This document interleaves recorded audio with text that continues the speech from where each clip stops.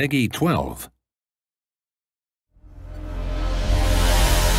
Wielding love's violet light, Carol Ferris battles alongside Green Lantern as Star Sapphire, keeper of the savage predator. A beastly blaster, Star Sapphire is capable of lane dominance through long-range damage. Her passive is Glimpse of the Predator. Star Sapphire is accompanied by the incorporeal predator, and her skills make it dash between targets. When dashing, the predator deals power damage to all enemies encountered. If the predator is attached to Star Sapphire, she gains move speed.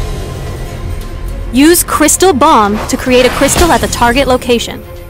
When placed, the predator dashes to the crystal, which explodes once the predator reaches it, dealing area of effect power damage.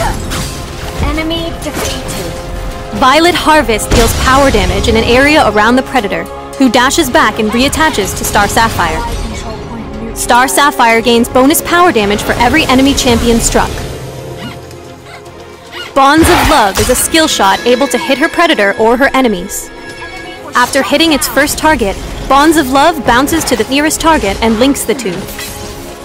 Targets can break the bond by moving away from each other. Enemies struck by the projectile or the bounce take power damage up front, and then ongoing power damage as long as the bond is intact. You can activate Bonds of Love a second time to pull the bonded targets together. Her ultimate is Manifest. On activation, the predator phases into reality for an extended length of time and briefly roots nearby enemies. It will auto-attack any nearby enemies. Otherwise, you can reactivate Manifest to give the predator movement and attack commands. While manifested, the predator will still dash when she uses her skills, and its dashes deal extra damage, but it cannot attach to her. Star Sapphire's skills have fantastic synergy. When being chased or at risk of being chased, save Violet Harvest to attach the crystal and increase your move speed. You can also use Bonds of Love to attach a pursuer to her predator. When manifested, the predator has multiple uses. Crystal Bomb a target and the predator will charge into that space, damaging enemies along the way and then auto-attacking the nearest target. Crystal Bomb's low cooldown allows you to continue the chase by placing a second one ahead of your target.